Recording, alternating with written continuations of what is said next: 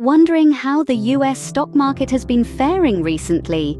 Well, pull up a chair and get ready for an enlightening journey through the world of finance. On this fine Tuesday, US stocks have been aiming for the stars with a record-setting run that has been the buzz of Wall Street during the first quarter.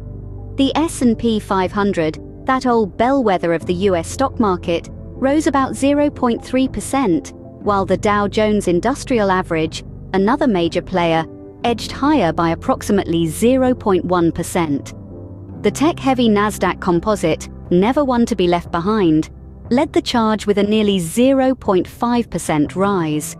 Now, Wall Street did take a breather from its rally on Monday, with all three major indexes dipping slightly. But the bulls are back in town, with the latest cheerleader being none other than Oppenheimer asset management strategist John Stoltzfus, who bumped his 2024 S&P 500 price target to a street high of 5,500. But what about economic data, you ask?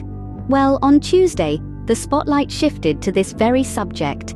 Durable goods orders made a comeback during February, rising 1.4% last month amid increases in transportation equipment and machinery orders, as per the Commerce Department's Census Bureau. However, it's not all sunshine and rainbows. A new reading on US consumer confidence reveals that consumers are feeling a bit shaky about the future state of the US economy. The Conference Board's Consumer Confidence Index for March clocked in at a reading of 104.7, barely changed from a revised 104.8 in February. The Expectations Index, which tracks consumers' short-term outlook for income, business and labor market conditions, slipped to 73.8 in March from 76.3 last month. Historically, a reading below 80 in this category signals a possible recession in the following year.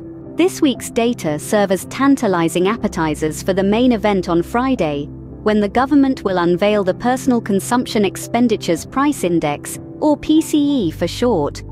This index contains the Federal Reserve's preferred look at the pace of inflation in the form of core PCE growth. Switching gears to company news, former President Donald Trump's social media company is prepped for its Wall Street debut after merging with Digital World Acquisition Corp. Shares of Trump Media and Technology Group Corp. rose more than 40% in early trading.